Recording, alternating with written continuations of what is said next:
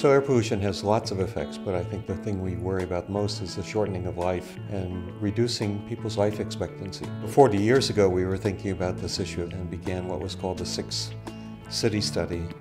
And that study showed that people living in more polluted cities had shorter life expectancy through increased respiratory problems, but also through increased heart attacks, increased strokes. And as air quality has gotten better in those communities, we've seen that those people are living longer and have better health.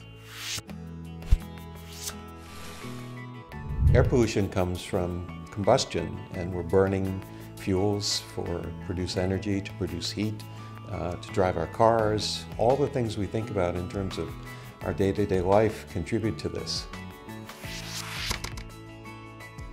And air pollution is not independent of global warming issues. The same sources that are contributing to global warming are also causing the air pollution in this country and in developing countries. When you think about the need for increased electricity, cooking and women being exposed, their children being exposed, heating using wood, crop residues, dung even, automobiles, congestion building up in these developing countries, leading to increased exposures that we see in the news all the time now.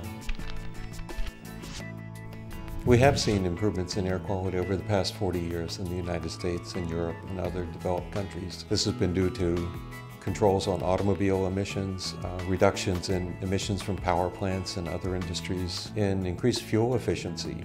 And as air pollution gets better, even at these very low levels we have currently, we can see improvements in health in terms of extended life expectancy, reduced asthma attacks, reduced hospital admissions.